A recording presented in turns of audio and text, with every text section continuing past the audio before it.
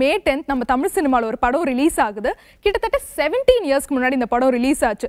இந்த படத்துக்கு என்னதான் ஒரு ஸ்மால் ஓப்பனிங் இருந்தாலும் டீன் ஆடியன்ஸ் வந்து இந்த படம் நல்லா கிராப் பண்ணுது. அண்ட் இந்த மூவி வந்து ஒரு அடல்ட் ஃபிலிம் அப்படி இருந்தாலும் கிரிட்டிக்ஸும் சரி ரிவ்யூவர்ஸும் சரி இந்த படத்தை நல்லா அப்ரிஷியேட் பண்ணாங்க. படமும் நல்ல சக்ஸஸ் ஆச்சு. இந்த படம் என்னதான் சக்ஸஸ் ஆனாலும் இந்த படத்தில் நடிச்ச ஹீரோவை வந்து எல்லாரும் கிரிட்டிசைஸ் பண்ணிக்கிட்டே இருந்தாங்க. இவரெல்லாம் ஒரு ஹீரோவா அப்படின்னு சொன்னாங்க. இப்போ 17 இயர்ஸ்க்கு அப்புறமா Indian சினிமாலே one of the most wanted ஹீரோவா இந்த ஹீரோ மாறி இருக்காரு. அண்ட் அந்த ஹீரோ நடிச்ச ஃபர்ஸ்ட் படம் தான் துள்ளுவதோ இளமை. அண்ட் அந்த ஹீரோ தான் நம்ம தனுஷ்.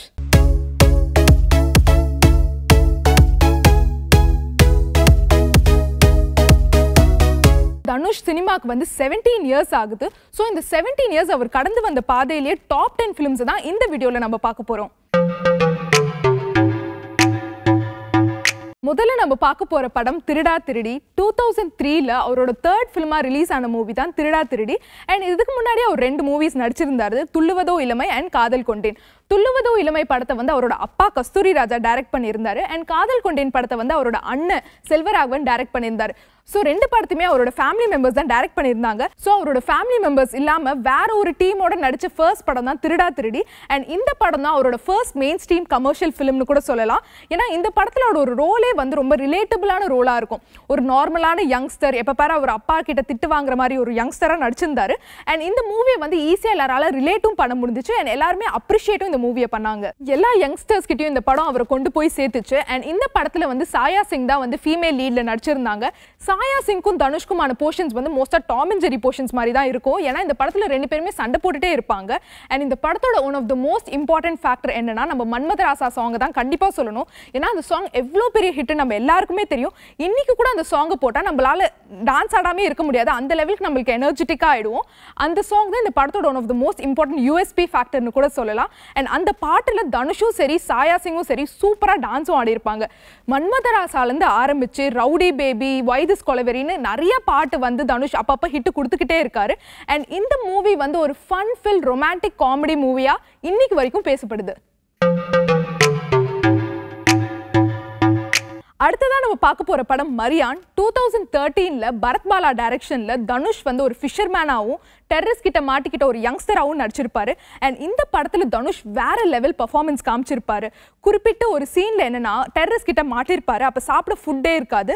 ஸோ ஃபுட் இருக்கிற மாதிரி இமேஜின் பண்ணி சாப்பிடுவாரு. இந்த சீன் என்னதான் வறுமையின் நிறம் சிவப்பு படத்தோட இன்ஸ்பிரேஷனா இருந்தாலும் தனுஷ் அவரோட ஆக்டிங் வேற லெவல்ல ஹேண்டில் பண்ணிருப்பாரு. பார்வதியோட லவ் போர்ஷன்ஸும் சரி, டெரரிஸ்ட் கிட்ட மாட்டிக்கிட்டு கஷ்டப்படுற சீன்ஸும் சரி, தனுஷ் வந்து ஒரு மெச்சூர்டான ஆக்டிங் இந்த மூவில காமிச்சிருப்பாரு. அண்ட் இந்த மூவிக்காக தனுஷ்க்கு ஃபிலிம்ஃபேர் கிரிட்டிக் அவார்டும் கிடைச்சிருந்தது. அடுத்ததான் நம்ம பார்க்க போற படத்தை பத்தி சொல்லணும்னா ஒரு பீரியட்ல வந்து ஹிட்டே இல்லாத படங்களா வந்து தனுஷ் கமிஞ்சிட்டு இருந்துச்சு. அண்ட் அந்த டைம்ல ஒரு ஹிட் கொடுத்த படம்னா இந்த படம் தான் நம்ம சொல்லணும். ஏன்னா 2014ல ரிலீஸ் ஆகி பெரிய ஹிட் கொடுத்த படம் தான் வேலையில்லா பட்டதாரி. அண்ட் இந்த படத்தை வந்து கேமராமேன் வேல்ராஜ் தான் டைரக்ட் பண்ணியிருந்தாரு. அண்ட் இந்த படம் மூலமா ஒரு டைரக்டராகவும் இன்ட்ரடியூஸ் ஆனாரு. அண்ட் இந்த படத்துல வந்து தனுஷ் ஒரு இன்ஜினியரிங் கிராஜுவேட்டா நடிச்சிருந்தாரு. ஒரு இன்ஜினியர் ஸ்டூடெண்ட்டுக்கு வந்து ஒரு வேலை கிடைக்கிறது எவ்வளோ பெரிய கஷ்டம்னு வந்து தனுஷ் வந்து அழகா வந்து போர்ட்ரே பண்ணியிருப்பாரு. ஸோ இந்த படம் வந்து ஒரு யங்ஸ்டர்ஸ்க்கும் சரி, இன்ஜினியரிங் கிராஜுவேட்ஸ், விஐபிக்கெலாம் வந்து நல்ல ரிசீவ் ஆச்சு.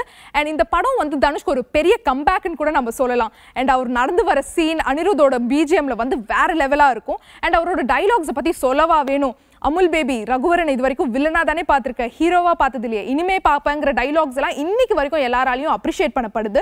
அண்ட் இந்த படத்தோட பிஜிஎம் பத்தி சொல்லவா வேணும். அனிருத்தோட மியூசிக் வந்து இந்த படத்துக்கு ஒரு பெரிய பூமின்னு கூட சொல்லலாம். ஏன்னா இப்போ தனுஷ் நடந்து வர சீன்லலாம் அந்த பிஜிஎம் வந்து ஒரு வேற லெவல் மாஸ் பர்ஃபார்மன்ஸை கொடுத்துச்சு. அண்ட் இந்த படம் மூலியமா தனுஷ் அண்ட் அனிருத்தோட காம்போ கூட ஒரு வேற லெவல் ரீச் ஆச்சு. ஃபேன்ஸ் எல்லாம் வந்து ரொம்ப அழகா அவங்களை டிஎன்ஏன்னு சொல்லிட்டு ரொம்பவே வந்து அப்ரிஷியேட் பண்ணிட்டு இருந்தாங்க. தனுஷுக்கு யுவன் சங்கர் ராஜா, அனிருத், சந்தோஷ் நாராயண், ஷான் ரால்டன் நிறைய மியூசிக் டைரக்டர்ஸோட ஒரு நல்ல ராப்போ இருக்கு. தனுஷ் வந்து ஒரு ஆக்டர் மட்டும் இல்லாம லிரிசிஸ்ட், சிங்கர்னு நிறைய ஒர்க்ஸ் பண்ணிட்டு இருக்காரு. ஸோ இதனாலேயே கூட அவருக்கு வந்து மியூசிக் டைரக்டர்ஸோட ஒரு நல்ல கெமிஸ்ட்ரி இருக்குன்னு நம்ம சொல்லலாம். அடுத்ததான் நம்ம பார்க்க போற படம் ஒரு காம்போல உருவான படம். அந்த டைரக்டர் வந்து இப்போ 5th ஃபிலிம் எடுத்துட்டு இருக்காரு. அதுல 4 படம் வந்து தனுஷ் ஹீரோ அண்ட் ஒரு படத்துல வந்து தனுஷ் ப்ரொடியூசர். அண்ட் அந்த டைரக்டர் தான் வெற்றிமாறன். அண்ட் அவர் டைரக்ட் பண்ண ஃபர்ஸ்ட் ஃபிலிம் தான் பொல்லாதவன். அண்ட் இந்த படத்துலயும் தனுஷ் வந்து ஒரு பாய் நெக்ஸ்ட் டோர் கேரக்டர் தான் ப்ளே பண்ணிருப்பாரு. ஒரு நார்மலான பாய், அப்பா கிட்ட இருந்து எப்ப பாரு திட்டு வாங்கிட்டு ஊரு சுத்துற மாதிரியான கேரக்டர் தான் ப்ளே பண்ணிருப்பாரு. அண்ட் இந்த கேரக்டருக்கு வந்து ஒரு பைக் மேல ஒரு இன்ட்ரெஸ்ட் வருது. அந்த டைம்ல ஒரு பைக் மேல எல்லாருக்குமே ஒரு இன்ட்ரெஸ்ட் இருந்த மாதிரி இந்த கேரக்டருக்கும் அந்த பைக் மேல ரொம்ப இன்ட்ரெஸ்ட் வருது.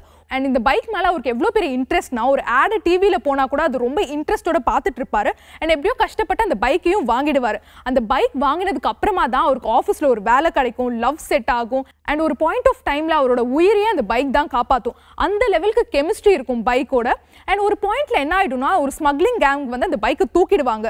ஸோ அந்த பைக் அவர் எப்படி கஷ்டப்பட்டு திருப்பி எடுக்கிறாருங்கிறது தான் இந்த பிளாட்டே. அண்ட் இந்த வந்து பிளாட்டை வந்து ரொம்ப சுவாரஸ்யமா வெற்றிமாறன் காமிச்சிருப்பாரு. ஒரு சீனும் நெக்ஸ்ட் என்ன ஆகும் நெக்ஸ்ட் ஆகும்னு சொல்லிட்டு ஆடியன்ஸை வந்து நல்ல அட்டென்ஷனை கிராப் பண்ணிட்டு இருக்கிற மூவி தான் இந்த மூவி.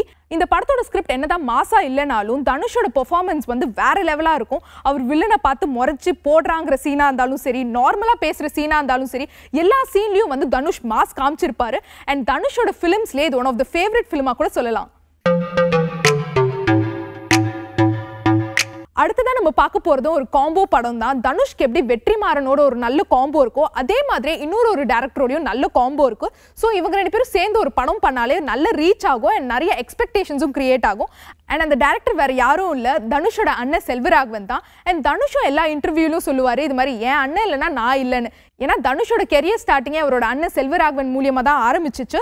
ஸோ அந்த காம்போல வந்த மூவி தான் மயக்கம் என்ன. அண்ட் இந்த படத்துல வந்து தனுஷை வந்து ஒரு வைல்ட் லைஃப் போட்டோகிராஃபர் ஆகிறதுக்கு கஷ்டப்படுற மாதிரி காமிச்சிருப்பாங்க. சில இன்சிடென்ட்ஸ்னால என்ன ஆயிடும்னா தனுஷ் வந்து சைக்கோ மாதிரி பிஹேவ் பண்ண ஆரம்பிச்சிருவாரு. இந்த மாதிரி கேரக்டர்ஸ் வந்து நிறைய ஆக்டர்ஸ் பண்றதுக்கு ஹெசிடேட் பண்ணுவாங்க. பட் தனுஷ் வந்து ரொம்ப அழகாவே தத்ரூபமா நடிச்சிருப்பாரு இந்த படத்துல. அண்ட் இந்த படத்துல வந்து ஒரு பாட்டு வந்து இன்னைக்கு வரைக்கும் எல்லாரோட பிளேலிஸ்ட்ல இருக்கு. அது என்ன பாட்டுனா பிறை தேடும் இரவில் இது பாட்டு தான். அந்த பாட்டு இன்னி வரைக்கும் எல்லாரால நல்லா ரிசீவ் பண்ணி நல்ல அப்ரிஷியேட் பண்ற பாட்டா கூட இருக்கு. அண்ட் இந்த படம் மூலமா தனுஷ்க்கு வந்து வேற லெவல் ரீச் ஆகும் ஆச்சு. ஏன்னா எல்லாராலையும் இந்த மாதிரி ஒரு படம் பண்ணிட முடியாது. அதுவும் செல்வராகவன் பேட்டர்ன்ல ஒரு மூவி சட்டிலான ஆக்டிங் அண்ட் மெச்சூர்டான ஆக்டிங்கோட எல்லாராலையும் பண்ண முடியாது. பட் தனுஷ் வந்து ரொம்பவே அழகா இந்த படத்தை பண்ணிருப்பாரு. அண்ட் இந்த படம் தனுஷோட பெர்ஃபார்மன்ஸஸ்லயே one of the best performance கூட நம்ம சொல்லலாம். அடுத்ததான் நம்ம பார்க்க போற படமும் வெற்றிமாறன் காம்பினேஷன்ல வந்த படம் தான். இந்த படம் ரீசெண்டா தான் ரிலீஸ் ஆச்சு. அண்ட் ரிலீஸ் ஆகும் போதே பயங்கர கான்ட்ரோவர்ஷியலா தான் போச்சு. வடசென்னையில நடந்ததா கேள்விப்பட்ட இன்சிடென்ட்ஸை பேஸ் பண்ணி தான் இந்த படத்தை எடுத்திருப்பாங்க. இந்த படத்துல ஒரு சாதாரண பையன் வந்து டானா எப்படி ஆகுறாங்கிறது தான் படத்தோட பிளாட்டே. இந்த படத்தை வந்து வெற்றிமாறனோட ட்ரீம் ப்ராஜெக்ட்னு கூட சொல்றாங்க. ஏன்னா வெற்றிமாறன் வந்து பொல்லாதவன் படத்துக்கு ரிசர்ச் பண்ணிட்டு இருக்கும் போது அவருக்கு ஒரு டைரி கிடைச்சுதான். அந்த டைரியில தான் வடசென்னையில நடந்த சிச்சுவேஷன்ஸ் பத்திலாம் அவர் படிச்சிருக்காரு.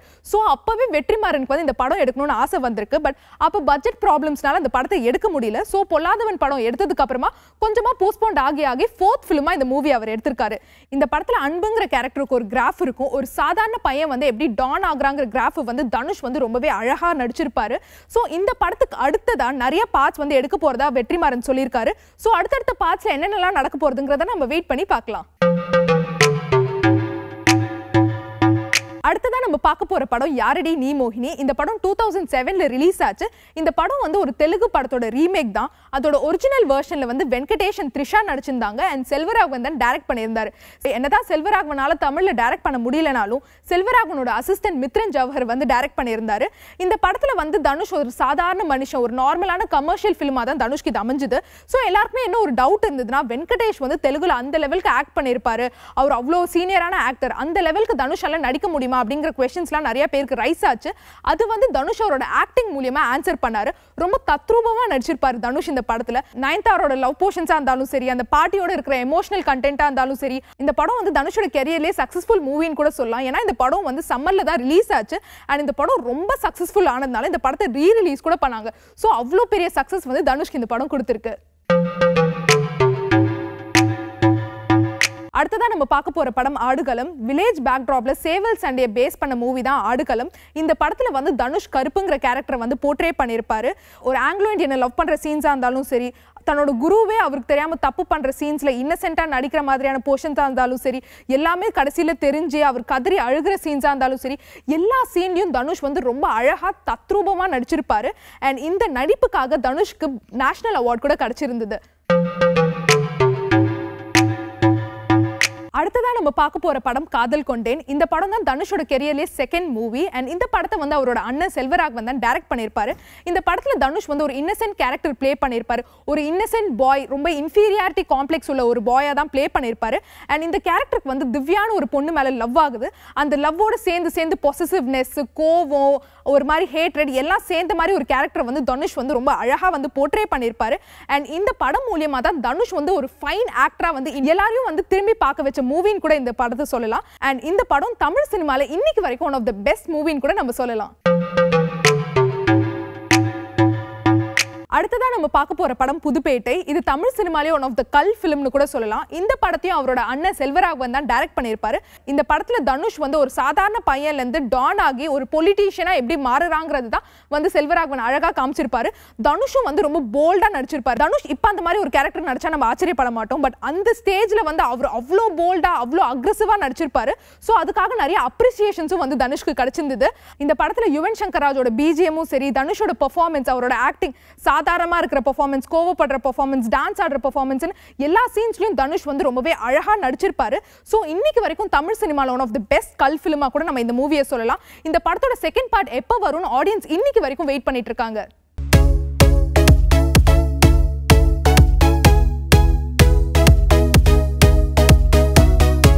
இந்த வீடியோல தனுஷோட டாப் 10 மூவிஸ் பார்த்தோம். சோ இந்த வீடியோ உங்களுக்கு பிடிச்சிருந்தா கண்டிப்பா லைக் பண்ணுங்க, ஷேர் பண்ணுங்க அண்ட் கண்டிப்பா நம்மளோட சேனல் புதுயுகம்க்கு சப்ஸ்கிரைப் பண்ணுங்க.